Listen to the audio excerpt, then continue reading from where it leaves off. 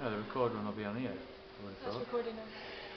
The thing about free will is that there's no real evidence for or against from the experiments, as far as I can see anyway.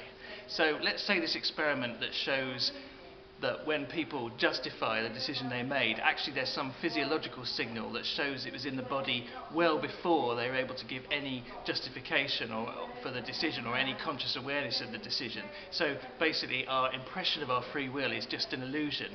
Actually, just the decision to justify, you could say, is free will. So it's like an onion skin. You're always going to be able to look deeper and find some other place where maybe free will exists.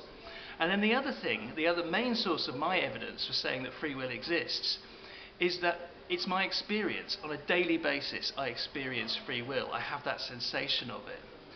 And the third thing is that there's a moral argument. If we decide not to believe in free will, then there's no basis to the legal system, and it's impossible to generate autonomous learners. There's no point to life.